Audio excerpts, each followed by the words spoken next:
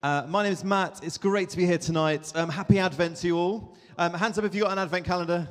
Yes, great. Have you got more than one? You got two up on the wall? Some people had like three this morning. I've in fact got three. I've got three kids, and they can't sort of take it in turns, so they just have to have three shared between them. So they all get to open something every day. Tonight, we're talking about Advent. What is Advent? What does it mean to us? Why do we celebrate it? Is it just the days before Christmas that we're sort of counting down, or is there something a little bit deeper and more meaningful to it? So, before I get into that, I don't know whether you've opened your Spotify apps this week and had your Spotify 2022 Wrapped. Anyone had that?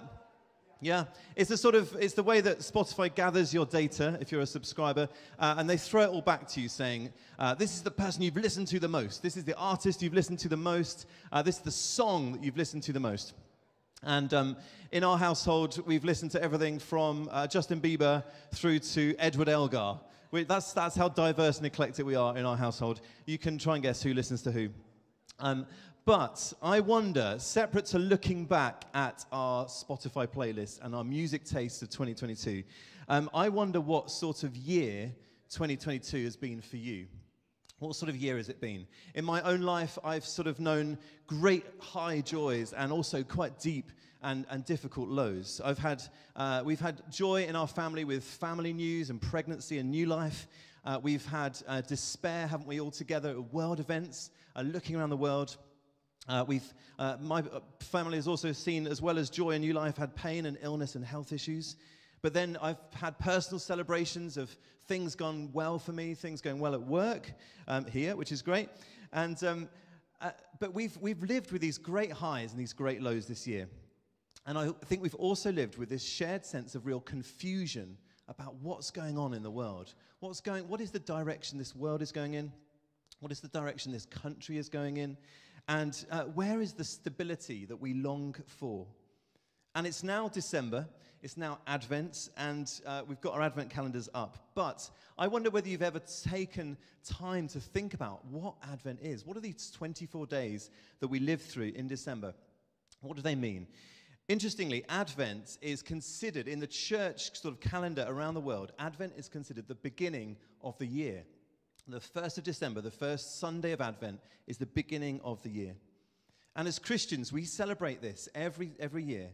And we celebrate it not just to remember Jesus coming at Christmas, the first time he came 2,000 years ago, but also looking ahead to what he says when he will come again, the second coming of Jesus. Advent is that sort of parallel, looking back to remember his first coming and looking forward to his coming again. And the 4 Sundays of Advent, this is the second one, have 4 different themes. The themes are this: hope, peace, love, and joy. And we celebrate those themes throughout the whole of Advent. Now, I don't know what you're focused on at the moment in your life. If you were to write a to-do list right now, maybe you've got one going, whether it's like a shopping list, maybe you're trying to get work finished by the end of the year, financial reports, whatever they may be, stressful arrangements about where you're going to be for Christmas, who you're going to be inviting, what do you do with awkward Granny Sue, sorry if you're called Sue, and there's all this stuff going on, isn't there, about what we need to do. Do we need to get all this in line before we can then relax and collapse in a heap on Christmas Day, having maybe eaten far too much? So I don't know what 2023 looks like for you either, whether you're thinking ahead with fear or excitement, whatever it may be for 2023. But I want us to think tonight about these 24 days, actually now 21 days, up until Christmas, not as a time of hurrying around, of busying around, of getting ready, doing all these things, ticking off all our to-do lists, getting exhausted before Christmas. But maybe instead think of them in a countercultural way. Maybe, in fact, as a time of refreshment and a time of resetting and a time of re-energizing. That we would maybe live counterculturally in these days of action-packed 24 days, instead in a place of hope and peace and joy and love. Themes that have been celebrated through Advent for 2,000 years. But those themes, hope, joy, peace, and love, probably are more needed and craved after by our world now more than ever. So, Advent. Let's dive into Isaiah, which is in the Old Testament. Isaiah chapter 9. I'm going to read some words. They're going to come up on the screen. This is in the middle of the Old Testament. This is Isaiah, who's a prophet, speaking to the people of God about a savior, a rescuer, a Messiah. And it says this, Isaiah chapter 9, verse 2. The people walking in darkness have seen a great light. On those living in the land of deep darkness, a light has dawned. You have enlarged the nation and increased their joy. They rejoice before you as people rejoice at the harvest, as warriors rejoice when dividing the plunder. For as in the day of Midian's defeat, you have shattered the yoke that burdens them, the bar across their shoulders, the rod of their oppressors. Every warrior's boots used in battle, and every garment rolled in blood will be destined for burning, will be fuel for the fire. For to us a child is born, to us a son is given, and the government will be on his shoulders, and he will be called Wonderful Counselor, Mighty God, Everlasting Father, Prince of Peace. So, tonight, I wonder, what are you waiting for? What are you waiting for? Are you, like my wife, waiting for the post to come, expecting the next Amazon delivery, leaving the door slightly open so the deliveries can come? Maybe you're waiting for a doctor's appointment or a test result. Maybe you're waiting to hear from friends or family.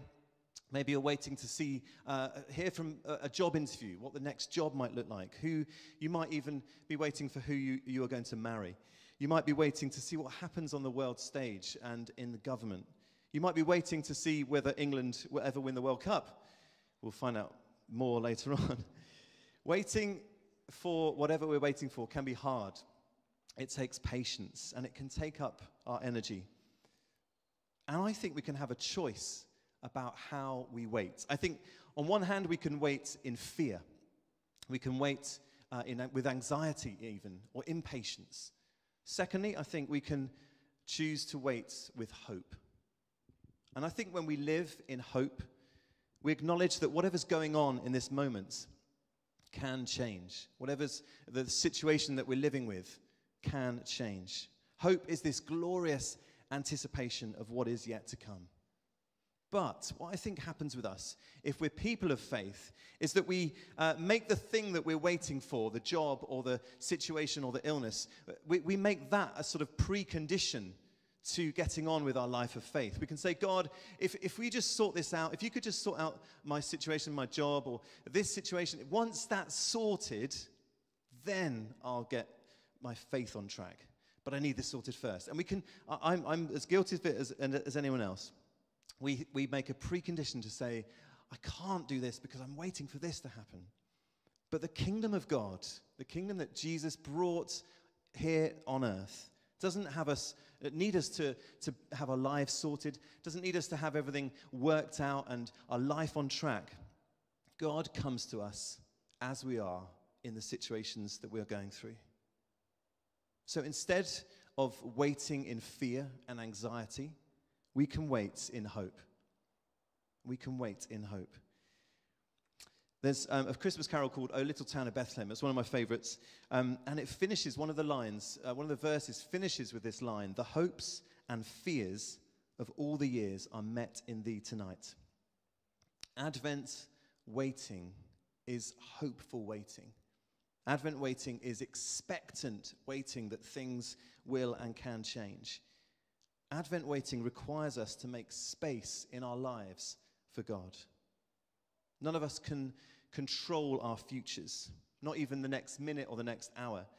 But Advent is this season that reminds us that our hopes and our fears are met in the person of Jesus. So, a question for you tonight: what are you waiting for? Are you waiting in hope and not in fear? And tonight you can know that whatever fears you have ahead of you, Jesus meets us with a message of hope. Let's just dive a little bit more into that Old Testament, the context that Isaiah was speaking into. And In this time, Isaiah was writing, the people of God were in exile, which meant they were far from home. They were not where they were supposed to be, and they were often not doing what God had told them to do. They were a disobedient people. They went away, and they came back to God, and they repented, and they disobeyed again, and that cycle went round and round and round again. And what you get in the whole of the Old Testament is this sense of waiting for a rescuer, waiting for someone to save them, waiting for this person called the Messiah, which was the Savior. And in their waiting, from their perspective, it says quite a lot that God is silent. From their perspective, God wasn't doing and speaking to them in the way that which they would have hoped. And there is a gap between the end of the Old Testament, at the end of Malachi, and the beginning of the New Testament of 400 years. You don't think of it when you just turn a page, but that was from the end of the Old Testament to the beginning of the New Testament, 400 years of silence, where God was seemingly not speaking to them, not leading them, not directing them. And suddenly, the New Testament, the beginning of Matthew, picks up at the end of this 400-year silence of waiting. But the landscape for the people of God had changed massively. They were now people of God in Israel under Roman occupation. They were a people oppressed, seeking liberation, seeking freedom from their oppressors. And suddenly, at the end of at the beginning of the New Testament, after such a long silence, God is on the move again. And this is the beginning. This is the Christmas story that we read of at the start of Matthew and Luke and John. And it shows us this amazing moment of people waiting for God to move and speak. We see Elizabeth, Mary's cousin, and Zechariah, who've waited for a baby. And Elizabeth is given a child in her old age, having been barren for many, many years. We see Mary and Joseph given a child, the one who's going to be called Holy, the Savior, God with us. Simeon and Anna, who are people in the temple, who are waiting for that Messiah, waiting for that Savior and Deliverer, suddenly recognizing Jesus as that person. And then we look at the kings, the Magi, who are given this sign, this star, to say, go and find this king. Each one of these people that we see waiting for Jesus are guided by God in different ways, by angels, by dreams, by the scriptures, to the person of God. The one who is called Emmanuel, God with us, God as one of us. And what unites all of these characters, what unites all these people, is that they paid attention to God through the prompting of the Holy Spirit. Each one of these biblical characters embraced the moment and waited patiently for God's action. So I wonder whether we might change that phrase tonight, what are you waiting for, into this, who are you waiting for? Who are you waiting for? You see, in Advent, this time, we're not waiting for an event to happen. In Advent, we wait for a person, the person of Jesus, Emmanuel, God with us, who has come to us 2,000 years ago and who will come again to make right this broken and painful earth, who will come again to restore heaven and earth to full glory. And when we realize this, the God's dream of unity and wholeness for the universe is being worked out now. Jesus came to bring his kingdom to earth, and it is still, piece by piece, advancing. The kingdom of God has come, and it is coming, and it will come in fullness and completion when he comes again. And this changes how we think, how we interact, how we live our lives right here, right now, today.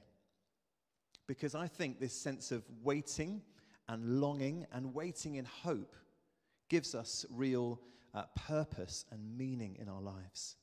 We are part of God's mission and kingdom today.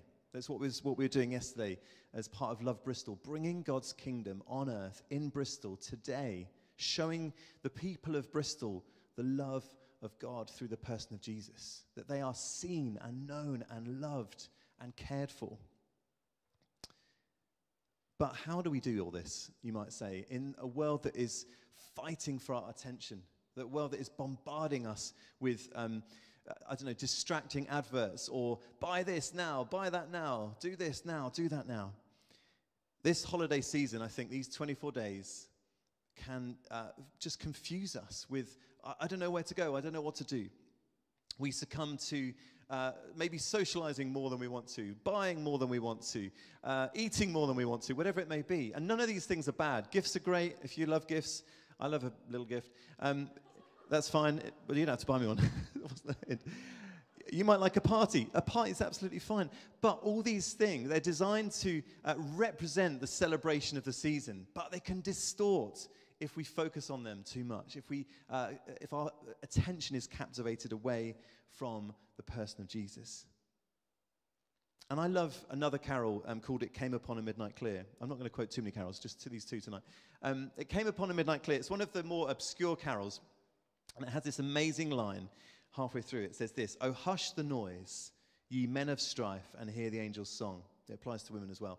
Oh, hush the noise, ye men and women of strife, ye people of strife, and hear the angel's song. I wonder if this Advent God is calling us to spend some time in quiet, to be aware of the Holy Spirit's prompting in your life. And maybe each day you might just spend some time saying, God, I want to be aware of you. I want to wait, not in fear, not in anxiety, but I want to wait in faith and I want to wait in hope. Because I know you've come and I know you will come again. I know you are living and active and you long to bring good things to me. One of my mentors when I was younger told me to pray a 3-word prayer that stuck with me since he taught me. And he said to pray these words: "What today, God?" Which is basically saying, God, I don't know what to do. Would you show me what to do? I don't know what to say. Would you show me what to say? I don't know. I'm open, God, to your prompting now. What today, God? And maybe in this season of Advent, you just might like to say, God, what today? Would you fill me with your strength because I'm feeling weak? Would you fill me with your hope because I'm feeling hopeless? Would you fill me with a sense of peace because I'm so restless? Whatever it may be, those themes of hope, peace, joy, and love, God promises to us today. And Advent, I think, is a time where we can seek the holy to break into the daily.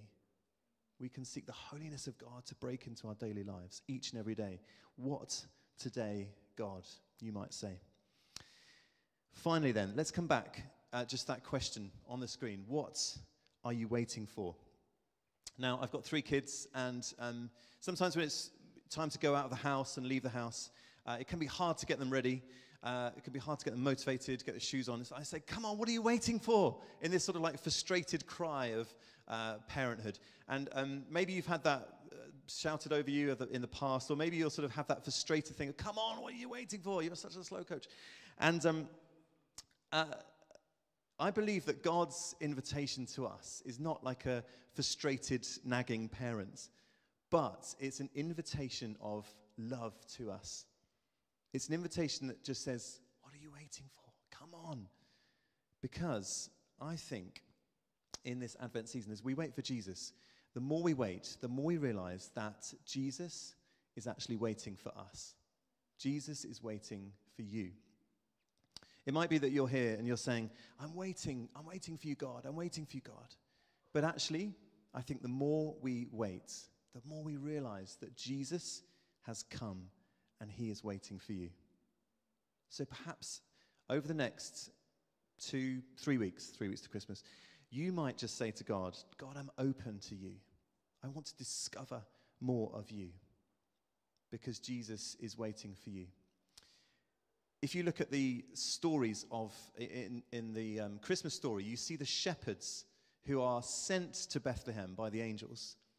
And as they arrive to the manger, Jesus is waiting for them.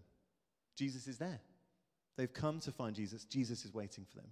The kings who travel miles and miles and miles, they don't know who on earth they're going to see. They don't know who on earth they're going to meet. But as they get there, Jesus is there waiting for them. Jesus is waiting. And then you look towards the end of the Gospels. You look at Mary, who is sent to the empty tomb. Jesus is reported as being risen from the dead.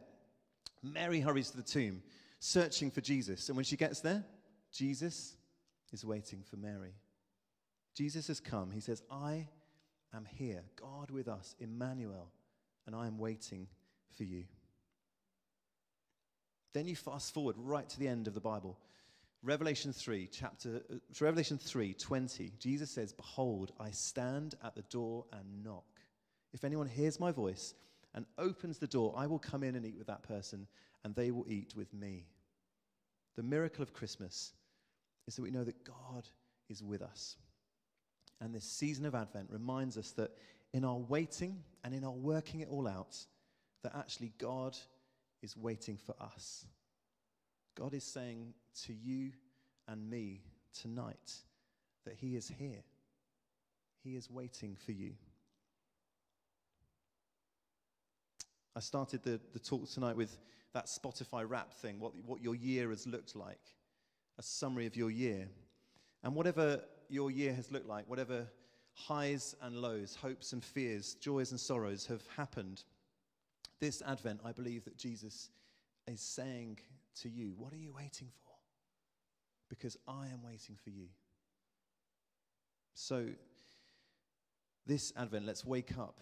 Let's show up. Let's step forward in our faith. And as we wait for him, God with us, the Prince of Peace, we, I think, will realize that he is waiting for us. Amen. Let's pray.